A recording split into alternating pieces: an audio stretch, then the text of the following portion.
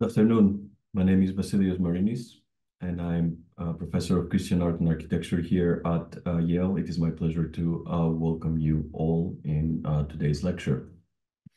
And I'm also really pleased to introduce our speaker and respondent today. Warren Woodfin is a specialist in the arts of Byzantium and its neighbors in the medieval world. His specific areas of interest include the ritual and ideological uses of objects and images, textiles and clothing, artistic agency, hierarchies of media, cross-cultural reception and appropriation of artistic motifs, and historical memory, amnesia, and reinvention in the Middle Ages.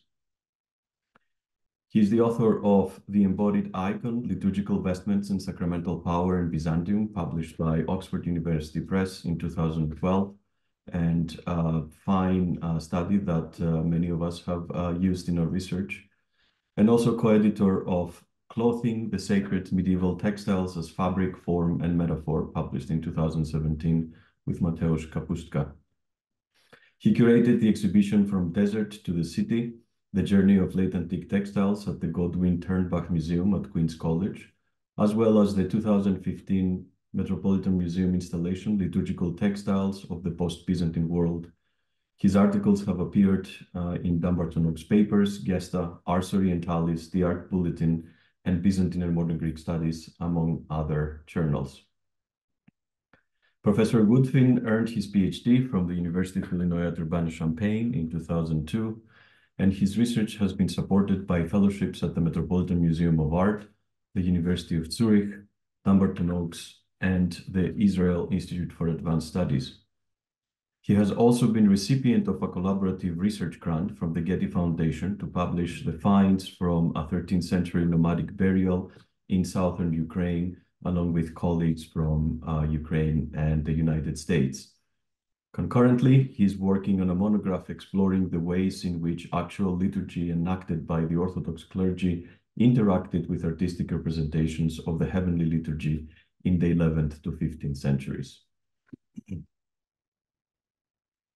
Nina Glibetić works at the intersection of liturgical studies, medieval history, ritual theory, Byzantine studies, and Slavic studies.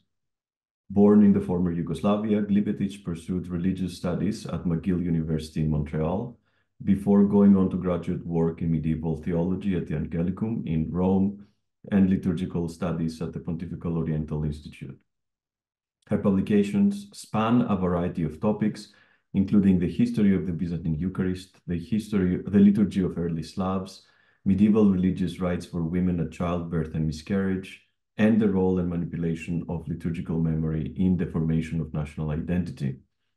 In addition to 4 co-edited volumes on Eastern Christian liturgy, Glibetić authored The Divine Liturgy of the South Slavs, A History in the Medieval Sources, which is in press and will be published in the Orientalia Christiana Analecta series.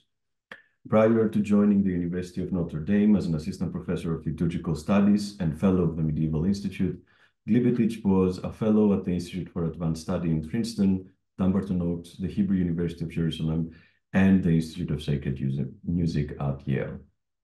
And now I invite Professor Woodfin to begin his lecture.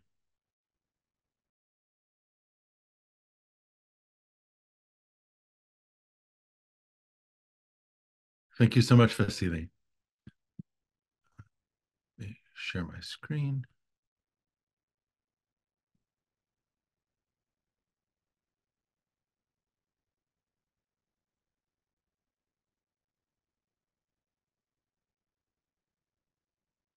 The Presbyterian church of my childhood featured a large velvet curtain hung in its apse beyond the seats of the clergy and choir. The color of this curtain changed seasonally, and within an otherwise starkly white church devoid of images, it drew the eye as a focal point. Curious about this feature, I once asked the pastor what was behind the curtain. His one-word reply, God. At some point, I managed to find myself alone in the church, and I peeked behind the curtain. To my great disappointment, the curtain concealed only a blank wall. If faith is the belief in things unseen, according to the Epistle to the Hebrews, chapter 11, Then textiles help to create the conditions for faith by dividing the things that are seen from those that are unseen, the sensible from the intelligible. The paradigmatic example of this division of the seen and unseen is the series of veils that divided the sacred precincts of the tabernacle of the Israelites and later the first and second temples in Jerusalem. The innermost veil, the one over the opening of the Holy of Holies, would never have been seen except by priests who served the temple. This veil was made of blue, purple, and scarlet yarn and of finely spun linen, having on it a representation of the cherubim. These embroidered cherubim echo the sculpted beings that overshadowed the kaparet, or mercy seat, atop the Ark of the Covenant within. These are pictured by the artist of the 12th century homilies of James of Kokkinabafos as they flank the ark with its tablets of the law, rod of Aaron, and urn of manna. Further screening the Holy of Holies from the people was a large outer curtain, which, both in its composition and its decoration, as we are told by Josephus, symbolized the visible cosmos. Its component threads, scarlet, blue, and purple with fine linen, were interpreted as representing the four elements of fire, air, water, and earth. Its embroidered decoration, again according to Josephus, represented the celestial bodies of the firmament of heaven. The textile thus not only symbolizes, but mimetically duplicates the created universe that conceals the invisible Godhead. The veil also helps to create a spatial model of the chronology of creation. God, creation's source, dwells amid the angelic beings in the realm of the intelligible and invisible, which, according to Philo, were the work of the first day of creation. The curtain that conceals the divine presence represents the first created visible elements of the universe, the works of the second through fourth days. A Jewish source from the 2nd century BCE, the letter of Aristeas, mentions that this curtain continually billowed outward from the movement of air behind it, thus giving tangible form to the dynamic of an ongoing creation of matter out of the void within the Holy of Holies. The curtains of the sanctuary in Jerusalem give visible form to the boundary between the seen and unseen. Like a scrim, they allow the projection in visible form of what is going on beneath, which would otherwise be invisible to the eye. The same paradox that the invisible world can only be comprehended by being veiled in the visible was also embraced in Byzantine theology. For the author of the Epistle to the Hebrews, the veil of the Holy of Holies provides the metaphor for Christ's assuming human flesh in Hebrews 10, a metaphor taken up by the author of the Protevangelium of James, who assigns to the Virgin Mary the task of spinning the purple wool for the veil of the temple. Mary thus becomes the origin of both Jesus's physical body and his metaphorical body of the curtain. Just as the temple veil, or better, its heavenly prototype, provides the metaphor for Christ's appearance in the world, clothed in flesh and blood, so the veils and curtains of the Byzantine rite clothe Christ's manifestation in the bread and wine of the Eucharist. According to the late Byzantine Archbishop and theologian Simeon of Thessaloniki, the Church's earthly liturgy is in all respects identical to the heavenly liturgy, save that the latter is conducted without veils. This difference is no minor detail, as with the rites of the Jewish temple, veils form a central part of the aesthetic of the Byzantine liturgy. From at least the 11th century, a premium was placed on the hiddenness of the central act of consecration within the Eucharist. A letter from Nikitas the Chartophylax to Nikitas Stethetos, discussing the meaning of the deacon's exclamation, the doors, let us attend in wisdom," argues that it cannot possibly be meant as an exhortation for worshippers standing outside the sanctuary to attend to the holy mysteries, as these are hidden. I quote, "It is risible to say that the deacons exclaiming, the doors, is to urge those standing outside the sanctuary to pay attention to the divine mysteries. For if they are mysteries, they are also completely hidden. And what reasonable man would urge someone outside to observe what has been hidden? For those things are mysteries that are now carried out and accomplished by the priests in silence. In other places, I myself have also seen a curtain hanging about the holy bema at the time of the mysteries, being spread out to veil them, so that not even the priests themselves are visible to those outside. This is what my Lord Eustathios, blessed among the patriarchs, did. But if the mind wishes to be uplifted in an anagogical manner, it will not be deprived of the spirit.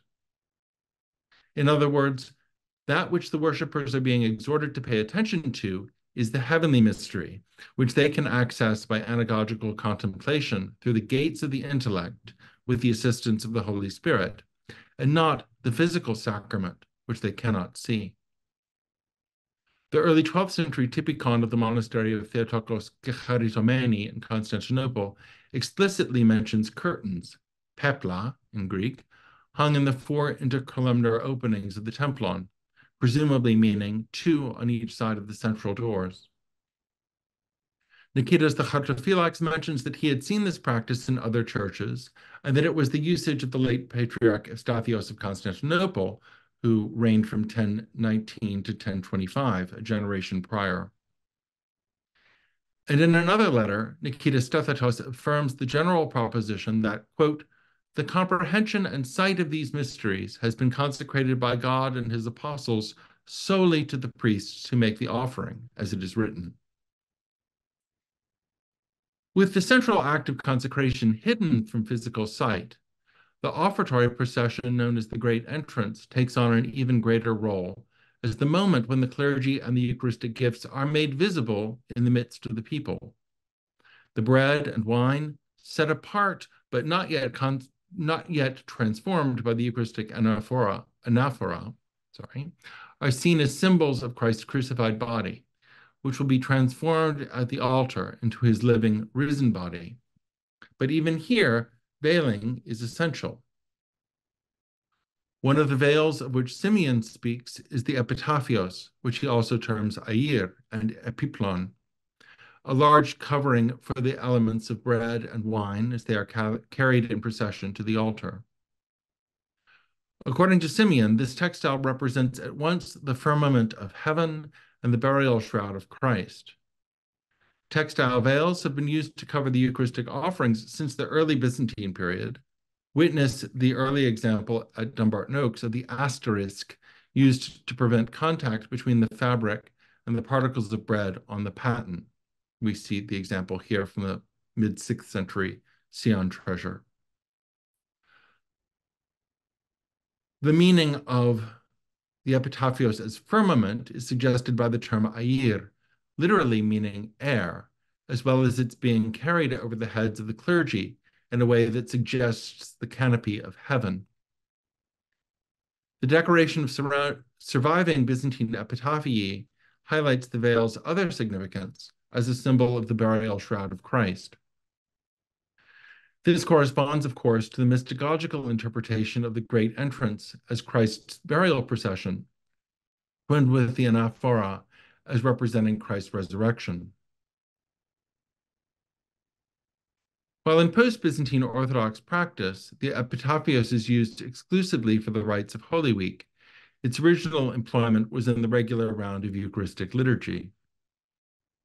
I take as my primary example for discussion here the epitaphios of Milutin Uroš, one of the earliest of preserved Byzantine epitaphii, which is also one of the most interesting from a liturgical standpoint. The unusual vertical orientation of the body has attracted comment, but so too has the dress of Christ. Instead of the usual loincloth to cover his nudity, there is what is unmistakably a representation of a veil. The viskokalima, or little air, used to cover the bread on the paten. The Belgrade epitaphios is unmistakably liturgical in its function, which would originally have been to cover the gifts of bread and wine during the Great Entrance. The image on the textile thus uncovers a paradox that cross-references the realms of the pictorial and the sacramental. The covering of the Eucharistic offering by the figural epitaphios shows the bread to be the crucified body of Christ, while the fictive veil covering the image of Christ's body, like the veil over the prosphora itself, shows him to be bread. The image of the dead body of Jesus, showing the wounds in his hand and feet, aligns with the Byzantine mystagogy of the liturgy that sees in this procession a symbolic reenactment of Christ's burial procession. At the same time, it speaks directly to the real, or rather anticipated, presence of Christ's body in the gifts as they are brought to the altar. Like the veils of the temple, the epitaphios simultaneously presents a liturgical now and an eschatological aspect that is both then and always. This connection back to the furnishings of the biblical temple is not merely fanciful. The Potirokalima, or little Air, from around the turn of the 14th century, now in the Benaki Museum in Athens, shows Christ standing at a canopied altar. The setting is in heaven, as the numerous embroidered stars make clear. The pair of six-winged beings flanking the altar should remind us of the pair of cherubim flanking the Ark of the Covenant in the image we saw a few moments ago. The inscription around the border gives Christ's words of institution from the Last Supper, as transmitted by St. Paul, "Drink ye all of this, for this is my blood of the New Testament, shed for you and for many for the remission of sins." Christ holds in his hands not a chalice, but rather a vessel that resembles a vase with a globular body and two handles. Various explanations have been proposed for the appearance of non-chalice form vessels in the scenes of the communion of the apostles. In this instance, a typological resonance with the Ark of the Covenant and its contents seems to be the most salient symbolism. The vase held by Christ refers back to the urn, or stamnos, of manna contained within the Ark of the Covenant.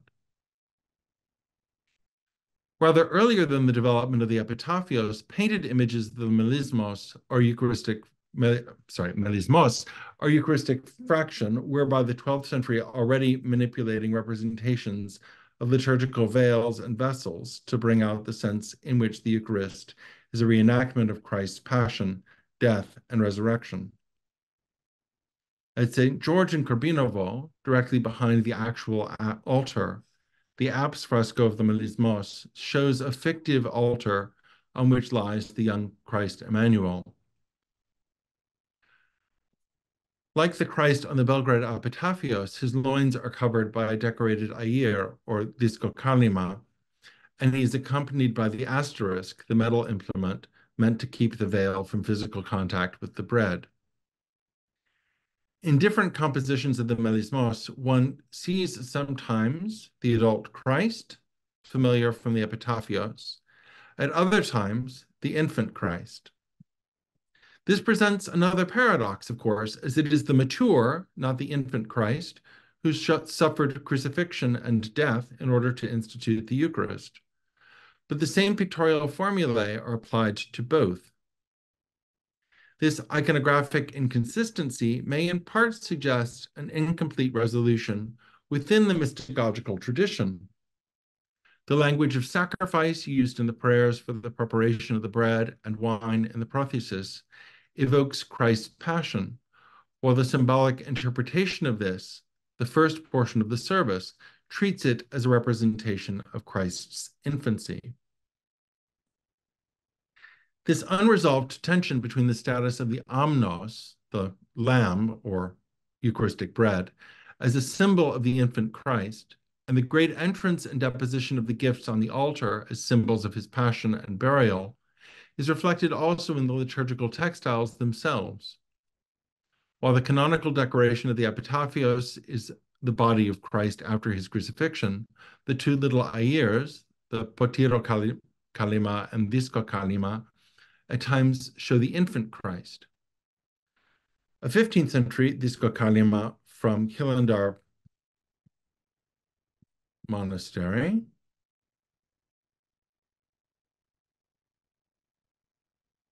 excuse me,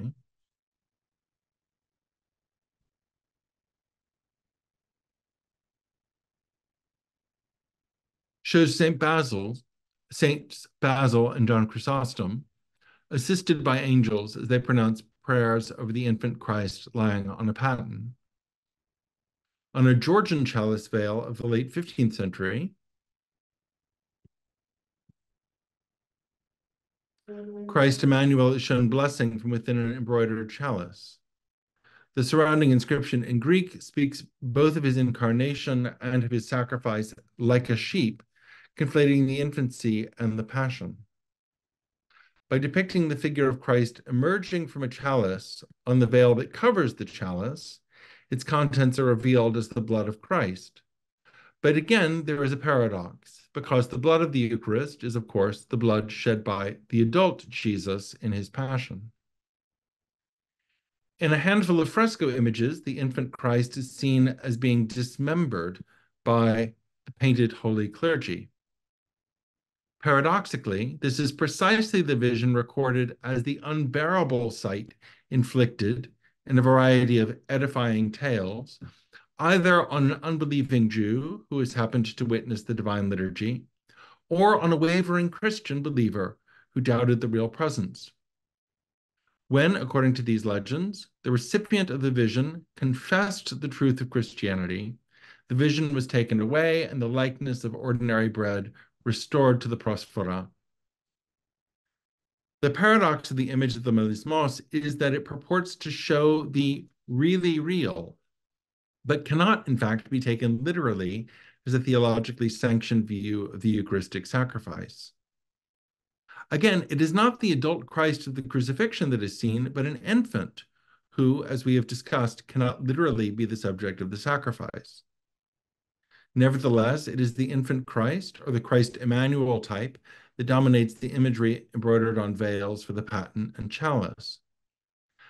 I would like to suggest that the avoidance of direct correlation is somewhat deliberate. Like the asterisk, which keeps the veil from physically coming into contact with the Eucharistic bread, the imagery on the veils is carefully kept close to, but not identical to, what it conceals.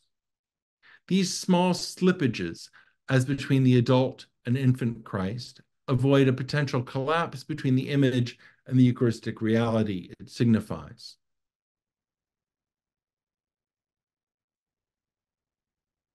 In contrast to the medieval Latin West, where the image of the Man of Sorrows became a widespread embodiment of the Eucharistic sacrifice, Byzantium avoided the collapse of the symbol and its referent by keeping the liturgical symbolism from fully merging with the symbols of the Passion.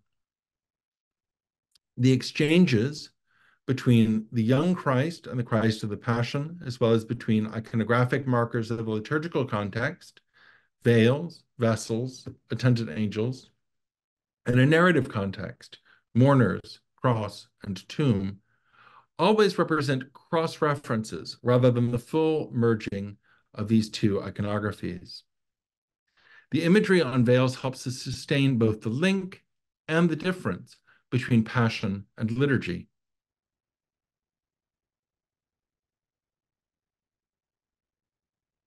So far, we have been focused largely on the narrative symbolism of the Byzantine Rite, what writers on the liturgy refer to as historia, the linking of moments of ritual action with events from the life of Christ and salvation history. There is another dimension, however, that particularly comes to the fore in the Paleologan period, which is referred to as theoria, the anagogical linking of the Church's liturgy on earth with the eternal realities of heaven. We have caught glimpses of this mode of thought in the cosmic symbolism of veils we have already looked at. The heavenly setting evoked by the seraphim and stars around the head of the dead Christ on the Belgrade Epitaphios, for instance, or the eternal tabernacle evoked by the Benaki Air. In early Byzantine art, this transcendent dimension of the liturgy is evoked by images such as the Majestas Domini, showing the heavenly glory of heavenly glory of God, who is paradoxically also present on the throne of the altar.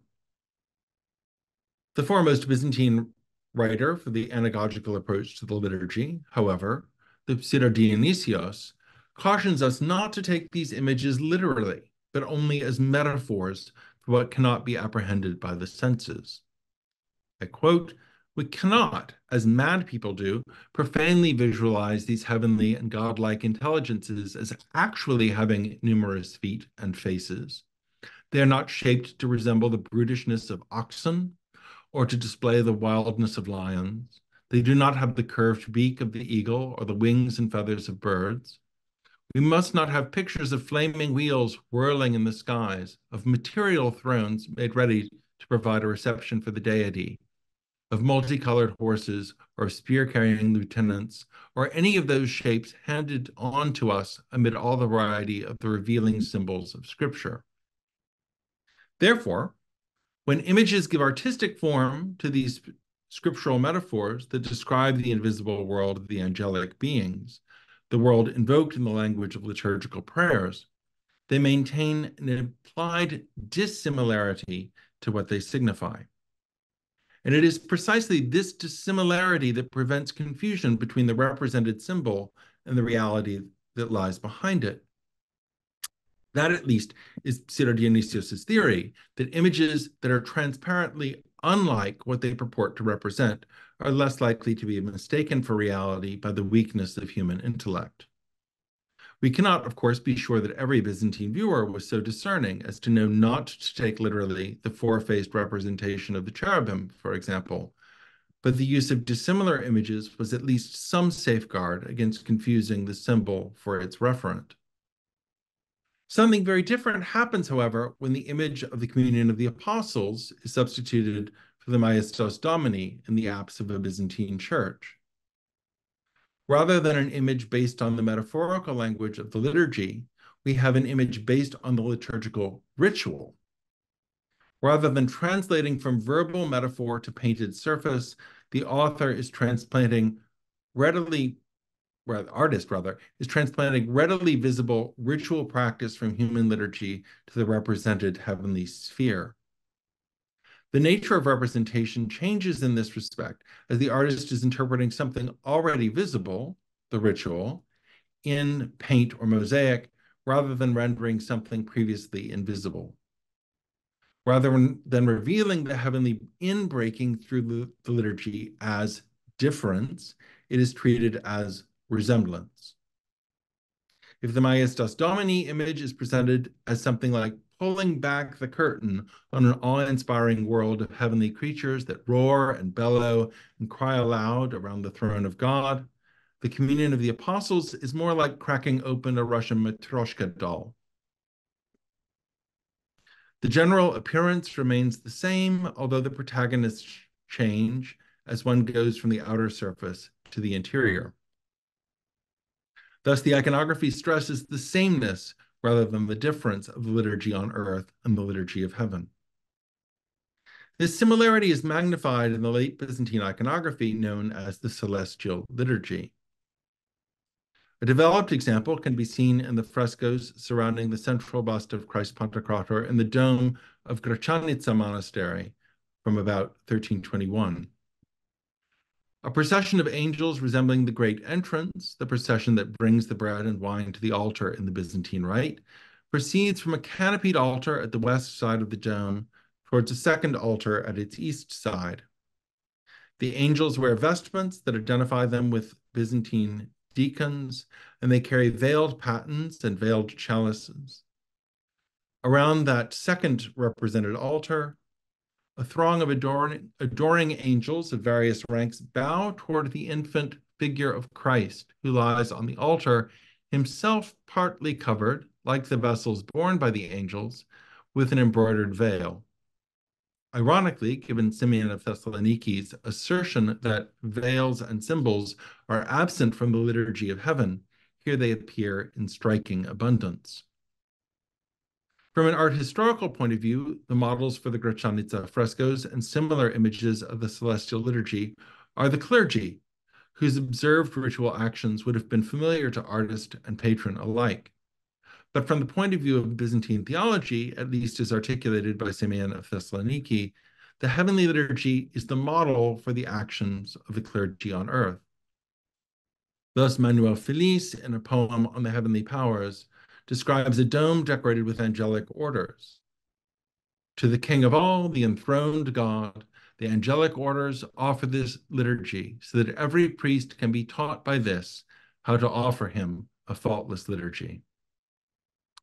Thus, the really real model of both the fresco of the celestial liturgy and of the earthly liturgy that it resembles is the invisible liturgy of heaven.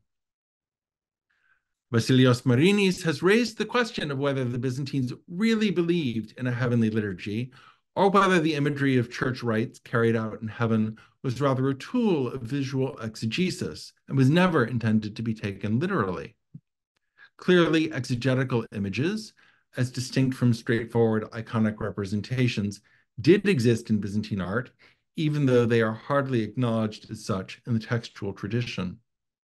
Marinis justifiably points out that when the liturgical commentaries discuss the worship of the angels in heaven, they refer to an immaterial worship without a sacrifice of bread and wine.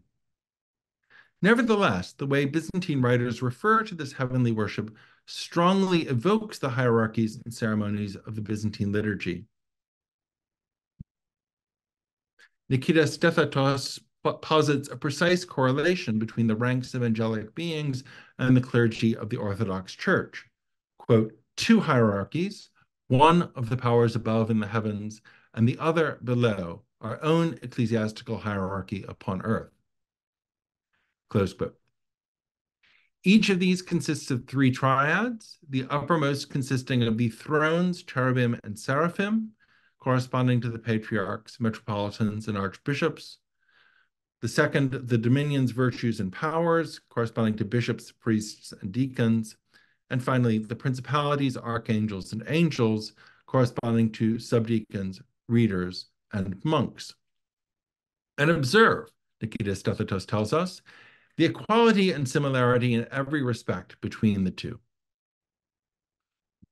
While Nikitas Stefatos, although he indeed mentions only a sacrifice of praise, describes it in terms familiar from an ecclesiastical liturgy. Quote, the unity of the powers on high, which sing praises, direct the hymns, and conduct the choir, has a Trinitarian formation, and it stands before the Trinity in a Trinitarian manner, celebrating the liturgy and offering praises with fear. Close quote. Whereas theological and mystagogical texts may emphasize the spiritual aspect of heavenly worship, the surviving images seem to revel in the very materiality of Orthodox worship. We see angels carry vessels and veils, swing censers, reverence altars, and enact the various actions of priests, deacons, and minor clergy in the Byzantine rite. The texts may not push the parallelism to the extreme seen in the images, but they act as a springboard for the visual extension of this argument. This mirroring, or perhaps better, interchangeability of the earthly and heavenly actors in the liturgy, as articulated in monumental painting, is still more strikingly expressed in an embroidered textile, the iconostasis curtain from Hilandar Monastery on Mount Athos, embroidered in the year 1399. On this veil, Christ appears as a patriarch wearing a sakos, decorated with a pattern of crosses and roundels, over which he wears the bishop's stole or omophorion. Saints Basil and John Chrysostom, the authors of the two principal Byzantine Eucharistic liturgies, flank him. Both bishops wear the polystavrion philonion. Comparison with contemporaneous ceremonial manuals, or diataxis, of the patriarchal liturgy reveals that both the dress and the pose of the flanking bishop saints imitate those of the concelebrating bishops who would assist the patriarch at the altar. Angel deacons bearing liturgical fans stand behind the main figures. This textile would have hung within the central opening of the icon screen, shielding the altar from view. At the moment when the curtain was drawn aside for the presentation of the bread and wine at the great entrance, and for their distribution at the communion, the human celebrant would be revealed standing at the altar table, exactly where the figure of Christ had been visible moments before. it would hardly be possible to articulate more clearly the paradigmatic role of Christ as high priest, embodied in the figure of the actual celebrant of the liturgy. The very function of this object, a curtain shielding the sanctuary from view, evokes the veil of the tabernacle in the Sinai desert and later in the Temple of Jerusalem. As we already mentioned, the author of the Epistle to the Hebrews likens this veil to Christ's body, making an extended analogy between the rites of purification by which the temple priest enters the tabernacle through its veil, and Christ's expiation for the sins of mankind by opening a way into heaven, quote, through the veil, that is to say, his flesh. Even without figural imagery, the sanctuary veil was already imbued with a significant theological charge through its very function. The embroidered decoration of the Khilandar curtain transforms it further into a kind of spiritual X-ray screen, both hiding the physical altar and clergy from view of the congregation, and simultaneously making visible the spiritual reality of the celestial liturgy in which the earthly one partakes. Returning to the metaphor of the Matryoshka doll, I'd like to underscore the sameness of what the curtain conceals. The embroidered image of Christ and the hierarchs with angel deacons would have revealed behind them the similarly vested clergy around the altar. This sameness, however, creates the danger of confusion of the likeness for the real thing. Thus, Simeon of Thessaloniki, in defending from Latin critique the practice of the veneration by the faithful of the elements of bread and wine carried in the great entrance procession prior to their consecration, insists that the unconsecrated elements work like an icon. Quote, if then we should attribute honor and reverence to sacred icons, so much more should we do so to the offered gifts themselves, which are antitypes, as Basil the Great says. It is fitting to prostrate oneself to the gifts being offered even before they become the body and blood of Christ, and to the priests, because of the divine vessels, even if some of them are empty, for that all of them partake of the sanctification of the divine gifts consecrated in them. And it is no cause for wonder that some are empty, for they carry these vessels in honor of the divine gifts, so that those watching and those approaching may all be holy.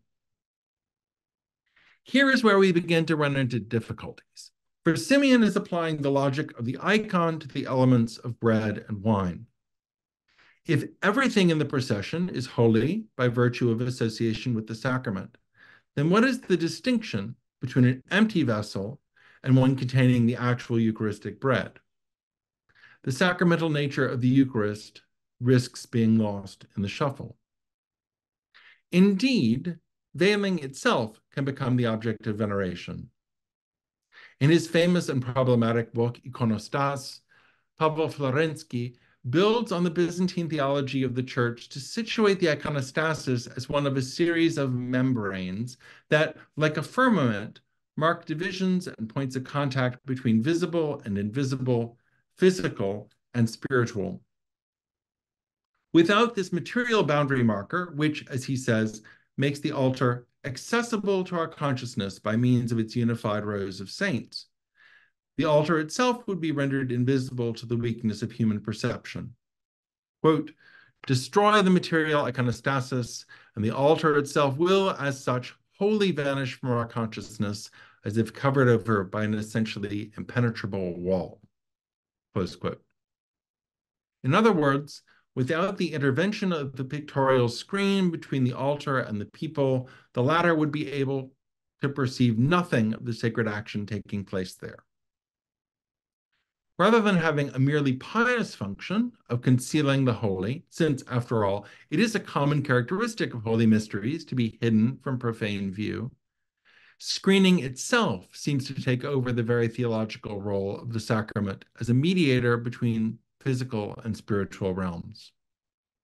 In this conception of the imagery presented to the gaze of the faithful, the spiritual feeding from the reception of the Eucharist risks becoming an afterthought. Although Florevsky was himself canonically ordained as a Russian Orthodox priest, one can see in his attitude towards the received tradition of veiling, the mysteries, an echo of that espoused by certain sects of old believers, the priestless or bispopovцы. In the wake of the reforms of Patriarch Nikon in the 17th century, they preferred to go without priesthood or sacraments rather than compromise any detail of the church's tradition as they understood it. Their houses of worship retain the rows of icons that form a typical high iconostasis of the Russian type.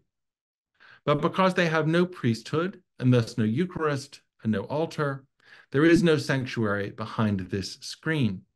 Rather, the icons are mounted directly to the east wall of the church, and if there are any doors in their iconostases, they go nowhere. As in the Presbyterian church of my childhood, there is only a blank wall. In a 1930 photo of the parish of priestless old believers in Vilnius, one can discern the central icon of the upper register of the iconostasis to be an image of the communion of the apostles. This uppermost position of the image makes it analogous to earlier images of the communion of the apostles that would have been visible just above the top of the sanctuary barrier, as here at Staronegorichanie. But here, in the old believer context, the icon of the sacrament has fully replaced the sacrament itself. Obviously, this is an extreme outgrowth of the tradition favored by a small minority, but it nonetheless illustrates, from the point of view of the main lines of Byzantine sacramental theology, the potential danger of an over-literal liturgical realism. The veil itself becomes all in all. Thank you.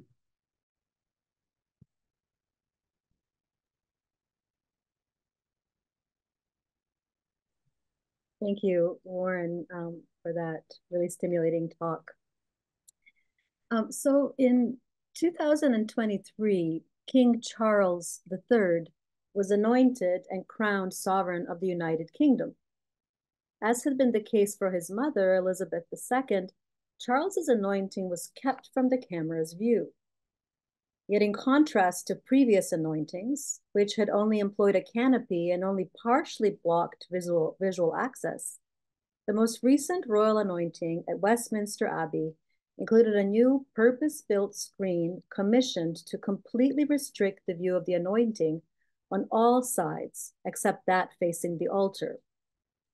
This essentially prohibited visual access to all those in attendance, including family members that were seated immediately adjacent to where the rite was unfolding.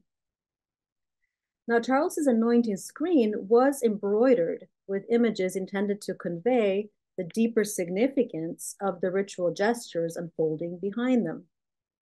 The central image on the screen was that of a dove representing the Holy Spirit as it hovers over a tree with 56 equal-sized leaves, symbolizing the family of the 56 nations in the Commonwealth.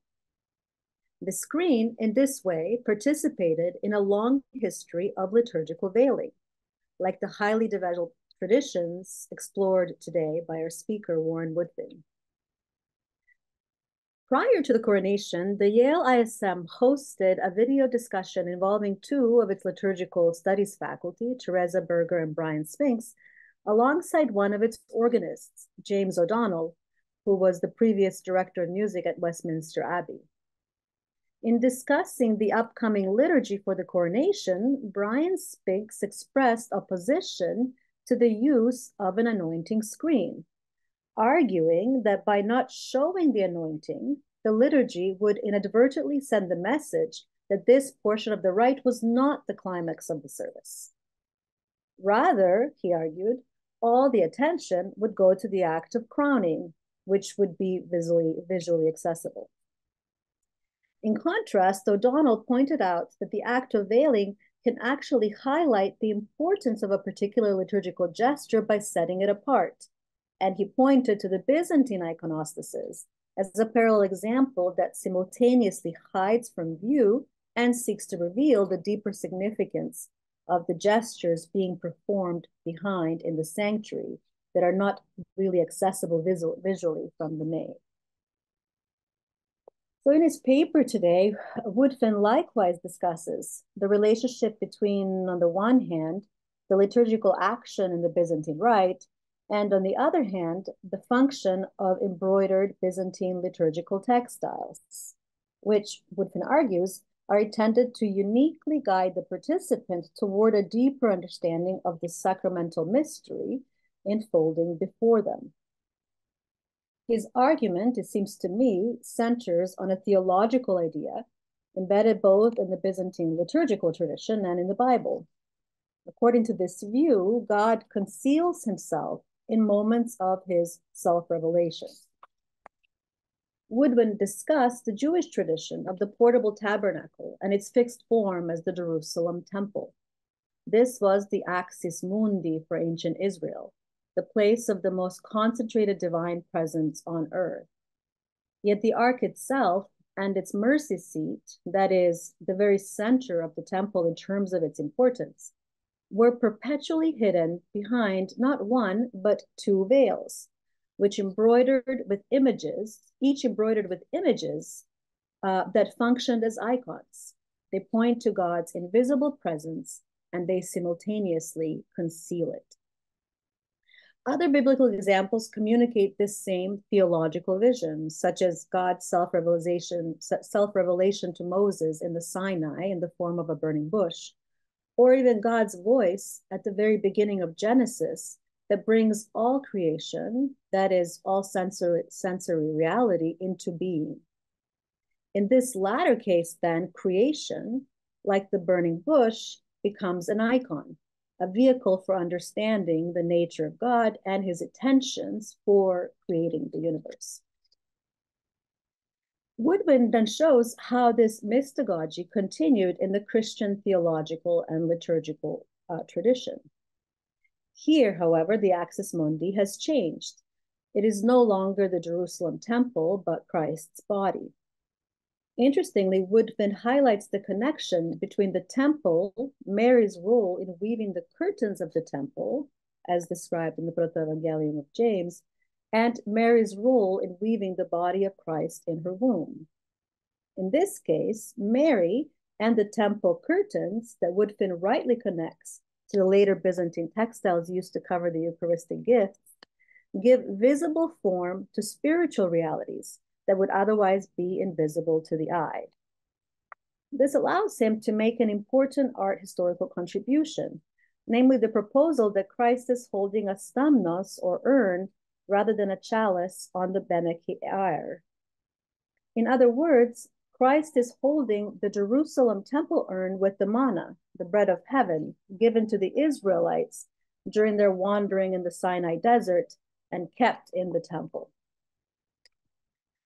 I was particularly intrigued by these points Woodfin makes in his paper, and by many others as well. As a historian of the liturgy, I found his arguments quite compelling, and I appreciated his embeddedness in Byzantine liturgical history, theology, and mystagogical thought. So in order to invite our speaker to elaborate further upon his research in this domain, I will make some additional observations and give a question or two before inviting him to respond. So the first is rather a basic observation about the theological context of time. In your paper, you affirm that the epitaphio simultaneously presents a liturgical now and an eschatological aspect that is both then and always. This is entirely convincing and has to do with the eschatological orientation of time in Byzantine liturgical practice. While the Eucharistic liturgy assumes a certain degree of linearity when its gestures are interpreted as reflecting Christ's birth, death, and resurrection, the liturgy also intentionally subverts this representation of a linear historical past. We find this expressed in the very liturgical texts that were used in the spaces of the churches you discuss in your paper. The most common example, of course, would be the text of the anaphora of St. John Chrysostom, which by the later Byzantine period would have been the primary Eucharistic text of the Byzantine Christian world. As liturgical theologians have long noted, the anamnesis, that is to say, the act of memory making in this Eucharistic prayer, makes sacramentally present the events in Christ's economy of salvation. And he does so by listing them in linear fashion. At the same time, the prayer also adds to that linear chronology an event that has yet to occur, namely the second coming and the eschatological fulfillment or completion of historical time. In other words, the text of the anaphora showcases a theological context in which liturgical memory, too, is not simply a recollection of historical events that are no more. Rather, liturgical memory is not confined to the past nor to the present, but also participates in the future. This is a liturgical milieu that the artists you're dealing with were not only comfortable with, but as you show, seem to also be creatively contributing to. Now, tied to this is your discussion of the Belgrade epitafios, which I found very fruitful. I'd like to add one related example of slippage found in Byzantine liturgical manuscripts that very closely aligns with your reading of the artistic evidence. In the received Byzantine tradition, the priest prepares the bread and wine before the start of the liturgy in a rite known as the prothesis. As you know, at the end of this rite, the priest covers the chalice and the discos with individual veils and then places a large veil on top of them. The verses that he recites are today drawn from Psalm 93. The Lord is king, he is robed in majesty, the Lord is robed, he is girded with strength. These verses obviously connect the soon-to-be consecrated Eucharistic gifts of bread and wine with Christ, the Lord. But interestingly, several Ephologian manuscripts from the medieval world, written actually in several different languages, so in Georgian, Arabic, Slavonic, and Greek, actually uses these exact same psalm verses for the vesting of the priest as he puts on his individual vestments. Now, this makes a lot of sense given the words of that psalm about the Lord vesting and being robed. This overlap in verses for two different ritual gestures stems from a perceived theological relationship between the vesting of the priest and the covering of the gifts. The covering of the gifts and the dressing of the priest are both acts of vesting, earthly, material agents of the Eucharist, namely the vesting of the gifts that will later be consecrated in anaphora into the body and blood of Christ, and the vesting of the priest or bishop who will lead the assembled church as Christ in consecrating the gifts in the anaphora. So put differently, the chalice and the discos will come to hold the body of Christ, just as the celebrant acts in the person of Christ. That is to say, he participates in Christ's priesthood as a dependent of his bishop. So I would love to hear your thoughts on this ritual connection between freely interchanging the texts intended for the priest's vesting and the gifts vesting, and also how you would make sense of the liturgical evidence from the perspective of art history, and whether we might think of the veils for the vessels more like vestments of Christ, including infant, adult, and both collapsed. Finally, I'm curious whether you think the mystagogical texts are the main conduit for the development of those images that collapse, for example, nativity and passion narratives, or whether the liturgy itself is also at some point a conduit. Regarding both the melismos, frescoes, and some of the textile images used upon liturgical vessels, what comes to my mind as a liturgical historian is the way the prothesis rite both adopts and rejects linear recollection of Christ's life. As you know, this rite for preparing the bread and wine underwent considerable development in Middle and Late Byzantine periods. And while the priest recites a number of verses related to Christ's passion throughout preparing of bread and the chalice, some manuscripts copied in the Balkan region in the 13th and 14th century start to incorporate nativity symbolism into the prothesis as well, whereby the discos is essentially commemorated as the manger. For example, we see the introduction of verses from the Gospel of Matthew, chapter 2, for when the priest covers the discos at the end of the prothesis rite with the asterisk. Now, this Matthean verse refers to the wise men seeing the star remain over the manger where Christ was laid. So in this case, the asterisk is the star and the discos is the manger. Interestingly, several South Slavic liturgical texts from this same period and region of some of the images that you discuss actually use an otherwise unattested Slavonic word for the asterisk. They refer to it as a sienica, which translates literally as a hayloft. So in this case, the asterisk is not a star, but its sides represent the walls of a hay structure protecting the manger. That is, the discos below it.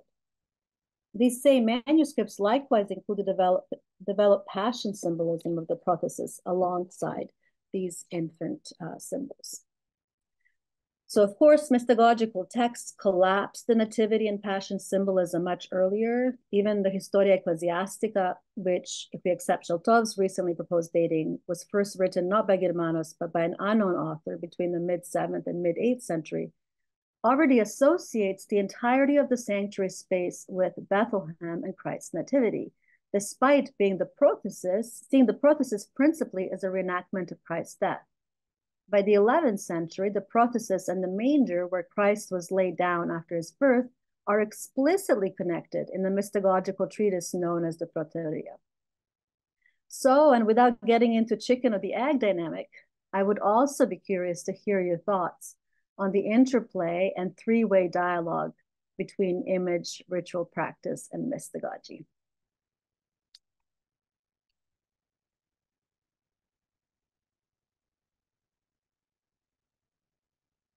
Thank you so much, Nina, for these rich comments. And I'm so glad that this is being recorded so that I can go back and take more careful notes listening to you a second time.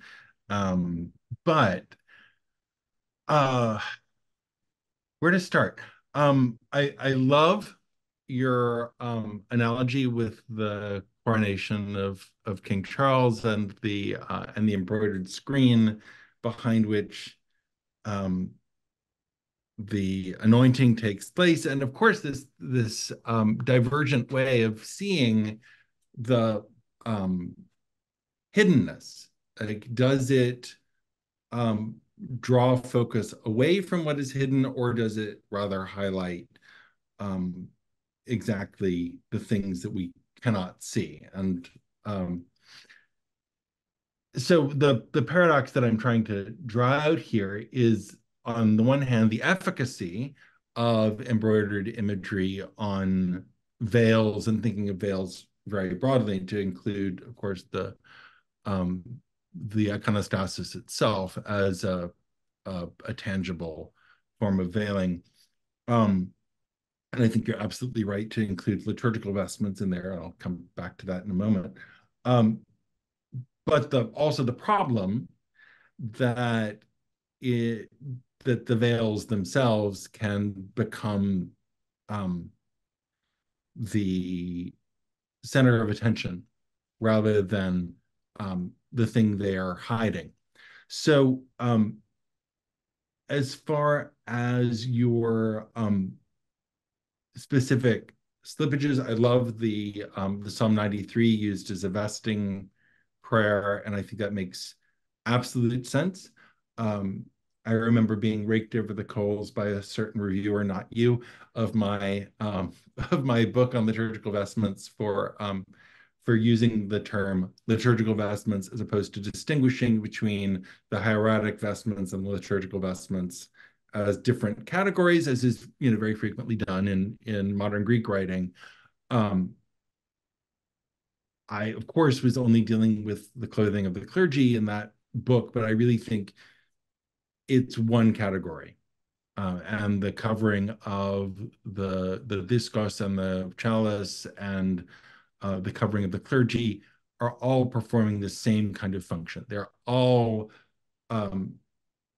revealing in a tangible way what is invisible to the eye, except through mystagogical contemplation. Now, you've raised a couple of really interesting questions about where the imagery is coming from.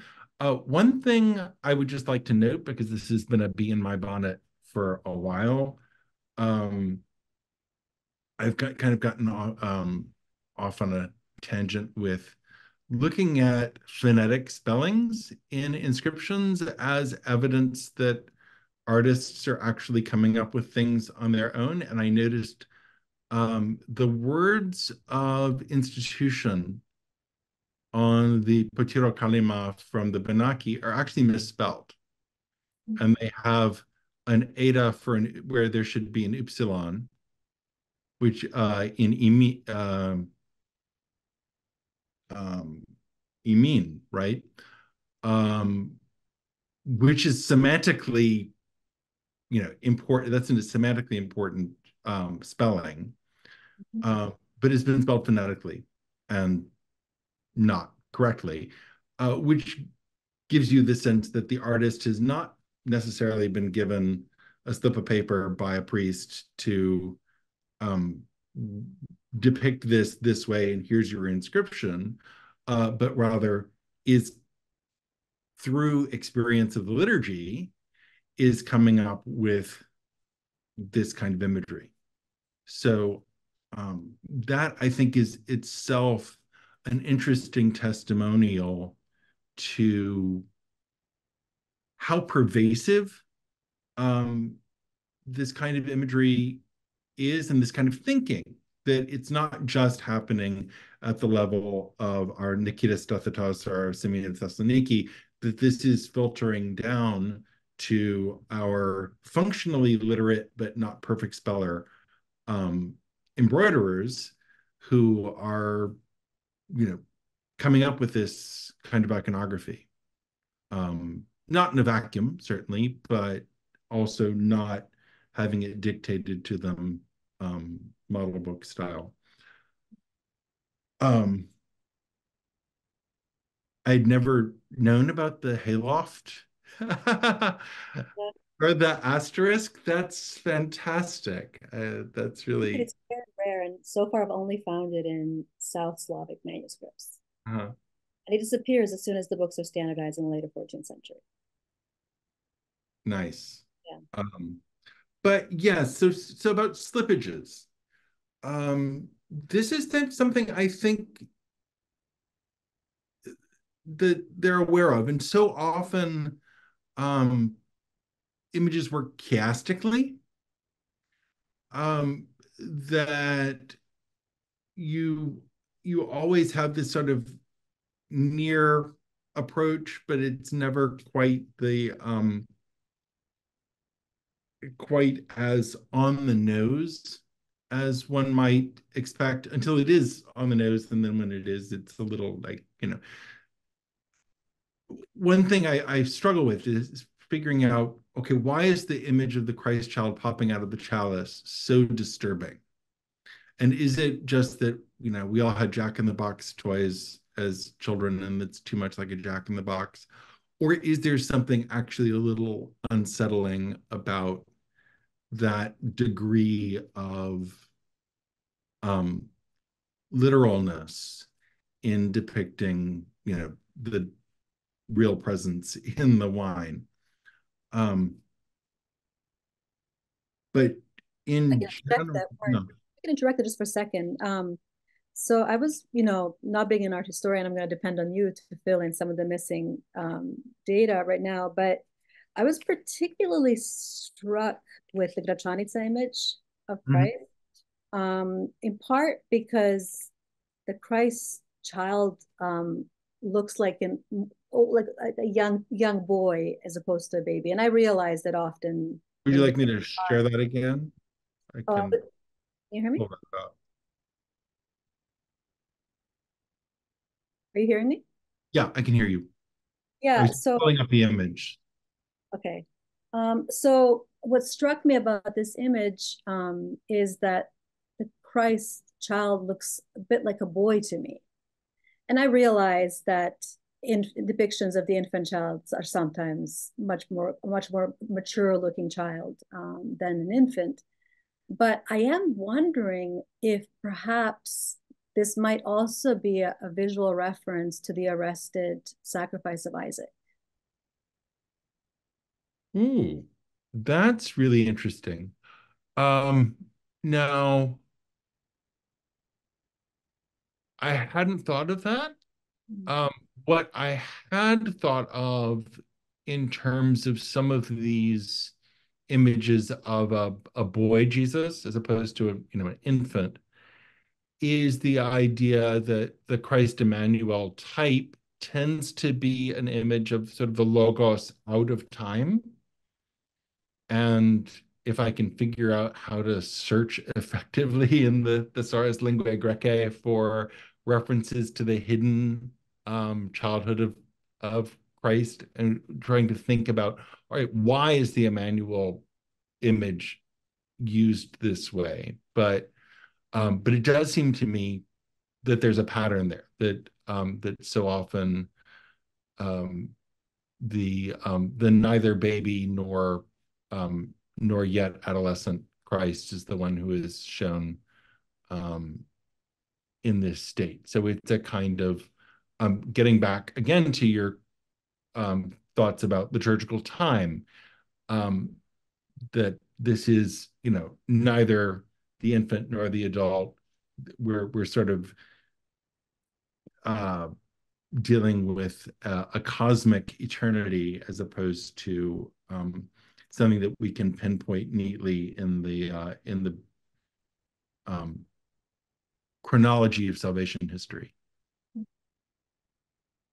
Well, on that note, I do want to ask you what you think is the difference then between this tendency to reveal and conceal simultaneously within the ancient Jewish framework and then within the Byzantine Christian framework, right?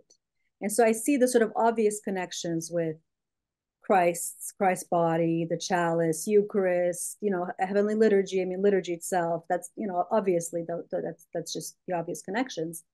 But I'm wondering what evidence might there be in Byzantine visual material that suggests a concrete shift in how the humanity is able to perceive divinity once that divinity has sort of incarnated itself in a physical body, right? Yes. We're still concealing, we're still hiding and revealing, right? But are we doing it differently now, right? I think so, and I think the and this is some fairly unformed thoughts on my part, but the God of Israel is hidden in a way that is permanent and absolute behind the veils of the temple. And in fact, of course, in the second temple, there is even no ark. It's simply an empty space, and the name of God pronounced by the priest on Yom Kippur is the divine presence, is the most tangible form of the divine presence. Whereas, of course, in Christianity, you're dealing with a sacrament that is in a real sense, and the Catholic Church obviously has a slightly more firmly nailed down sense of how that real works, but in a real sense, the body and blood of Christ. And it is perceptible. It is tasted and touched, and gives shape to the veils that cover it. So it's ultimately seeable. it's just the degree to which these veils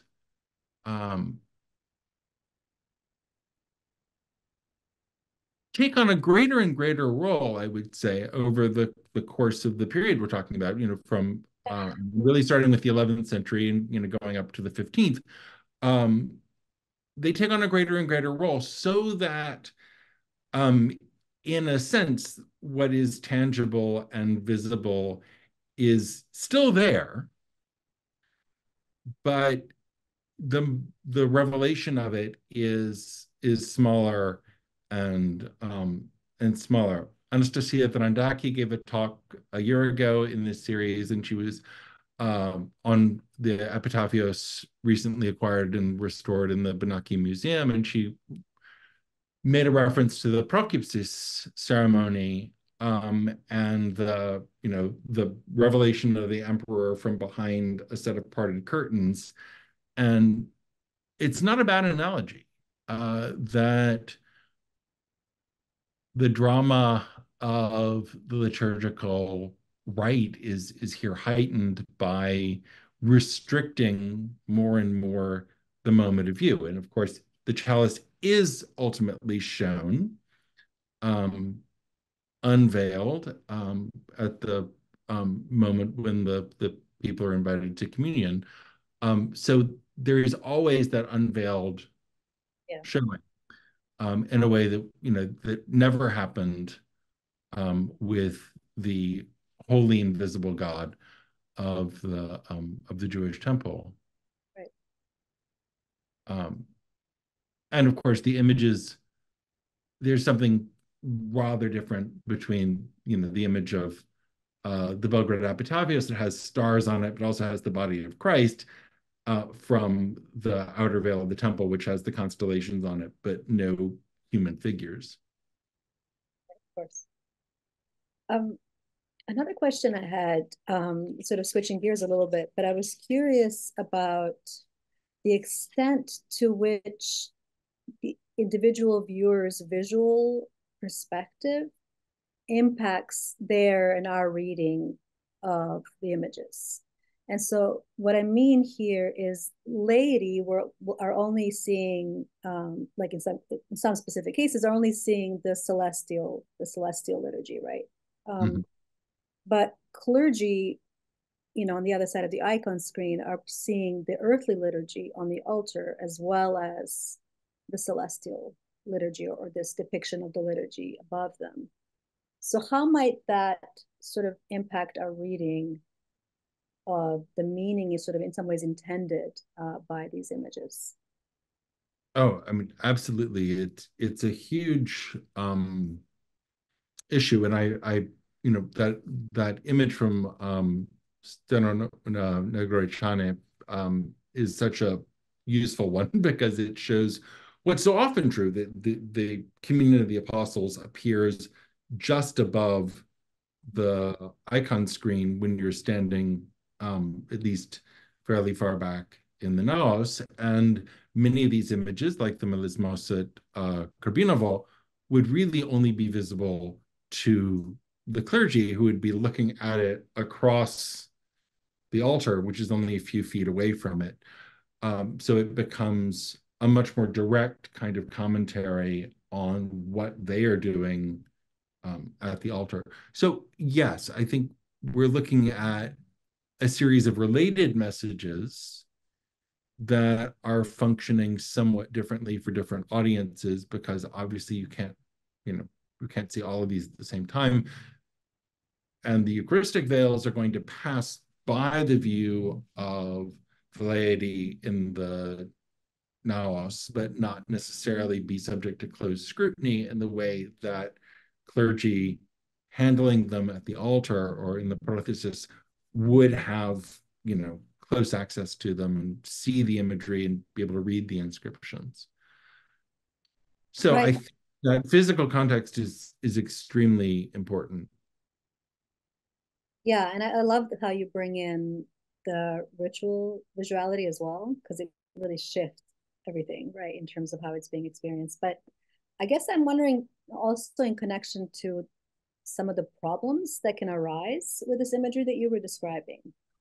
And and also, what is kind of the intention of the iconographic program in terms of its conception of this, what we sometimes refer to as the communion of the apostles, right? So if a lay person in the nave is looking at that and only seeing that for most of the liturgical service, right, their primary reference becomes that, especially in times of sort of reflection, right? If you're a priest, you are seeing it very differently. So your relationship to the heavenly kingdom being depicted above is going to actually always include the earthly reality in front of you, right? Yes. And so I'm wondering, in terms of like theological problems that can arise when the laity are only seeing a part of the picture. Right. And I think it very easily becomes, if this is what you are seeing above the liturgy that's unfolding at the altar, right, hidden to some degree or another from view, then that communion of the apostles or celestial liturgy becomes, in a sense, more vivid. There is the danger. I thought about opening this paper instead of the anecdote about the church of my upbringing. Production of West Side Story I saw right before COVID, this Ivan Van Hove production. And there was a New York Times sort of unfavorable review that called it Sharks versus Jets versus Video, because the actors on stage were so overwhelmed by the video projections. And there were a number of scenes that were taking place like in a bodega on stage, and you couldn't actually see the actors in the shop except on this giant video projection. So there's an analogy here, right? That obviously, Byzantine mosaic and video are not quite the same, but they're both bright, eye-catching media. And so seeing, Christ distributing communion to the apostles over the actual unfolding liturgy does run the risk of drawing focus away from what's actually happening in the rite. And is that a problem, right? I mean, obviously, I'm I'm conceiving of it as a problem. I think that's a question that bears questioning. Right? What's the danger here? Well, I mean, I think the danger is that the liturgy as a vessel for the communication of sacredness like becomes its own idol. Right. But there's there's my inner Protestant coming out.